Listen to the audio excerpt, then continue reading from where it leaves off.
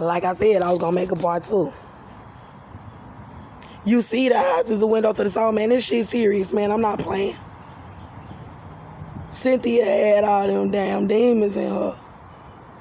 Now, they was already doing the witchcraft visitations on me, and I swear to Jehovah, and I swear by the name of Jehovah, and I swear on his name, I swear on Jehovah's name, right hand, I swear on Jehovah's name, I swear on Jesus Christ's name, I swear, Lord, kill me if I lie, I swear. I ain't about to play with the Son or the Father. And he said, swear by his name sometime. And then one of them things, I swear by. So they were doing witchcraft visitation on me, all thousands of them, all night long. From the moment that they put me in them back jails and in that psych ward. And they was like coming like in dozens and coming in hundreds. Sometimes they'll come in like seem like thousands. They was coming back to back. Yeah. They was trying to have sex with me. They was trying to do all that, and Jesus was stopping a lot of the stuff that they was doing, everything that they were doing in the spirit, in that wickedness. And then I wanted to know what was going on, but I was just scared because I didn't even know what God was doing. I thought that was God doing that to me. I thought it was God because it was people that I knew. It was my sisters doing it. It was Cynthia. It was Austin. It was Andrew. It was Irma Marshall, my grandma. It was Kiana Wiley, my cousin.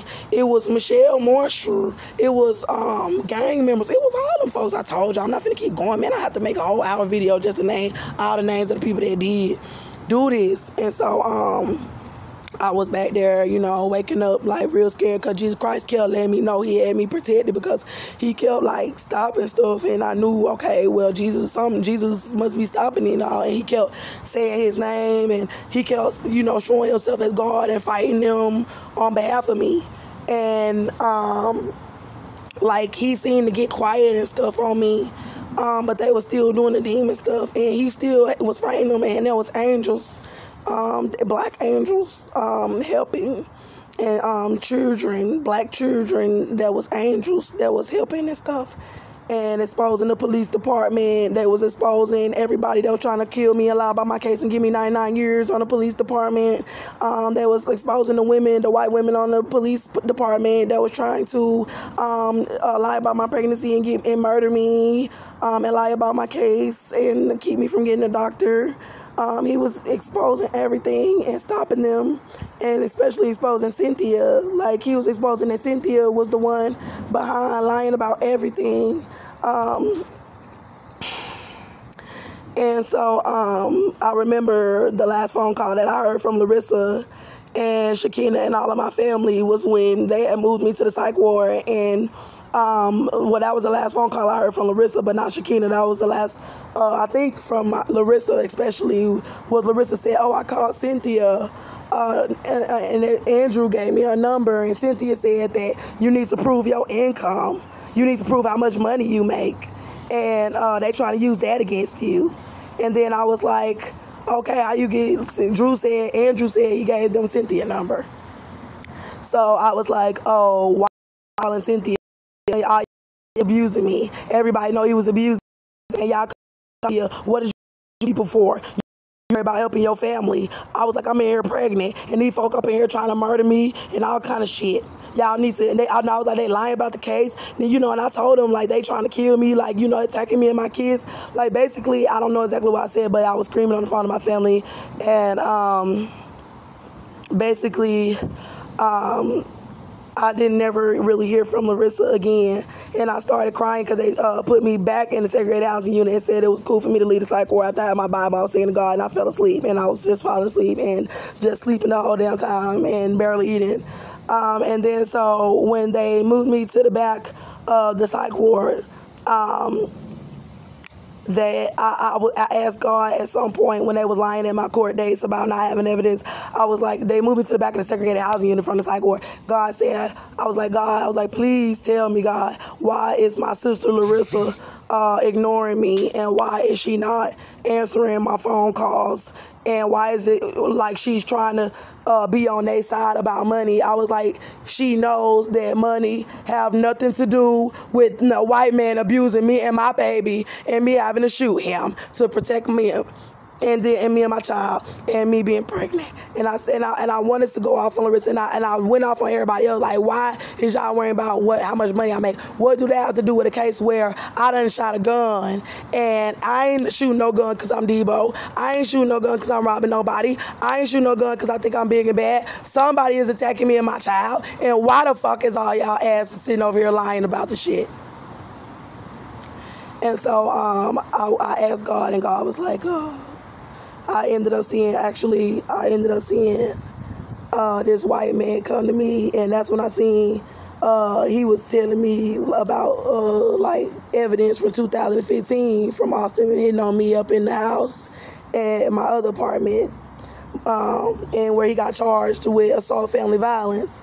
And I was calling my family and stuff. I was calling Larissa, telling her about it, and I got pregnant by Austin, and they kicked me out of my apartment because Austin was abusing me, and then tried to lie and say that I was abusing him, and then refused to call the police when he was trying to abuse me in the streets and stuff. But somebody did, and I told on him, and he was arrested.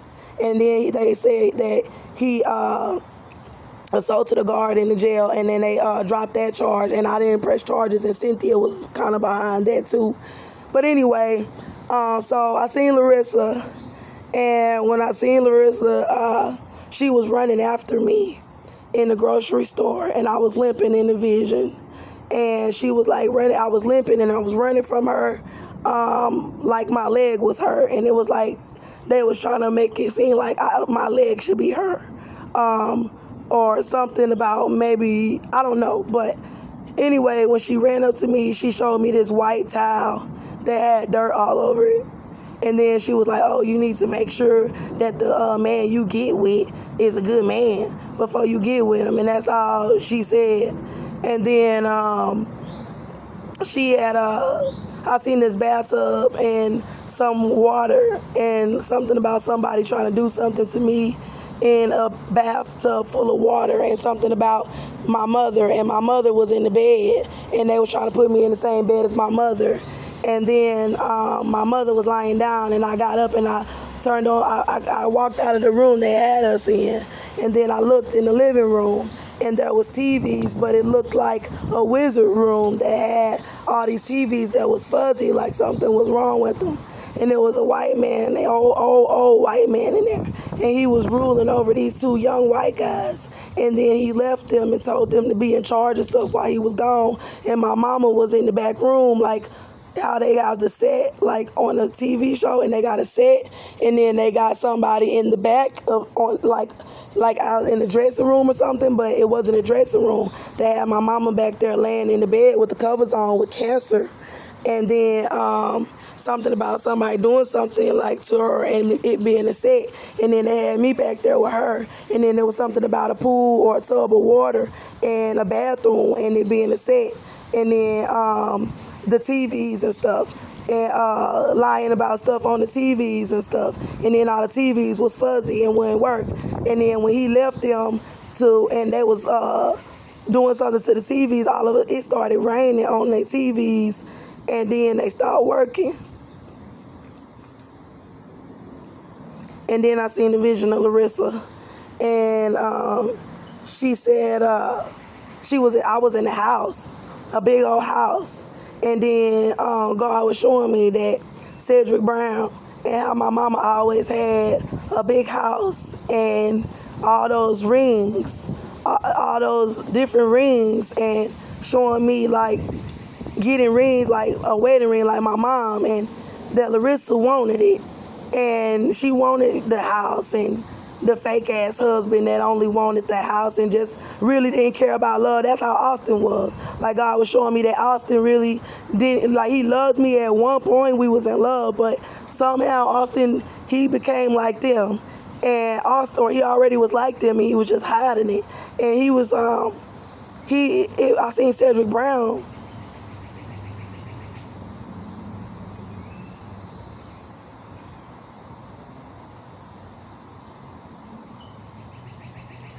And he was in the house with me like he was my husband. And I seen a box of wedding rings, and I opened it, and all the wedding rings fell on the floor, and they was beautiful rings. My mama rings and my rings.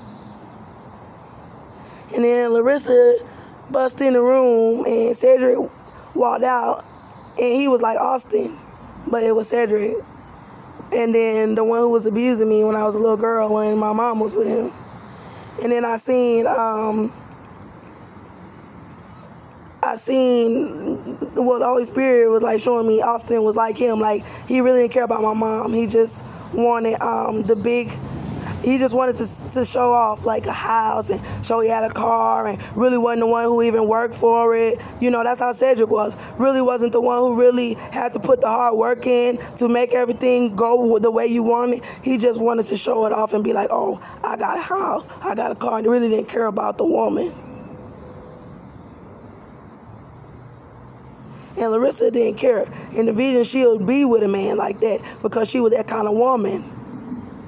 She wanted the things like that me and my mom had been getting from men.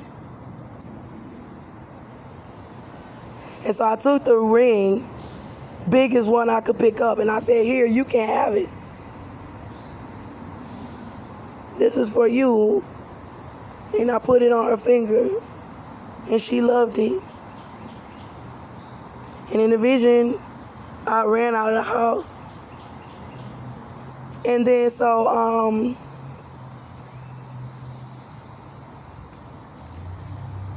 I remember asking God, please tell me why I'm having all of these, like, please tell me what's going on, basically. And let Christ Jesus, because Jesus was the one protecting me and everything, but he was just really seem quiet to me. And then I was like, okay, please just let Christ Jesus, just take over, and please do not let them scare me. And I said, God, please reveal who they are and stop their power and tell me why they did this. And then so that night